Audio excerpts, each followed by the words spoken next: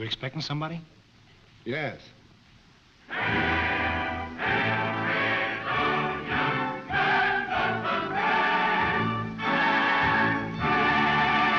Oh, Your Excellency. We've been expecting you.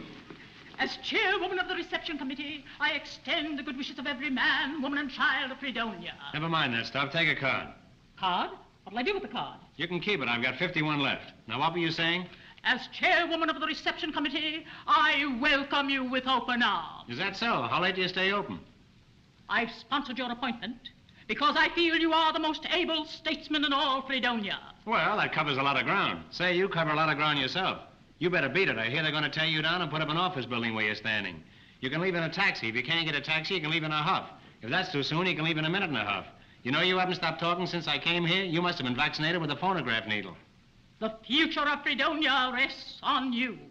Promise me you'll follow in the footsteps of my husband. How do you like that? I haven't been on the job 5 minutes, and already she's making advances to me. Not that I care, but where is your husband? Why, he's dead. I'll bet he's just using that as an excuse. I was with him till the very end. No wonder he passed away.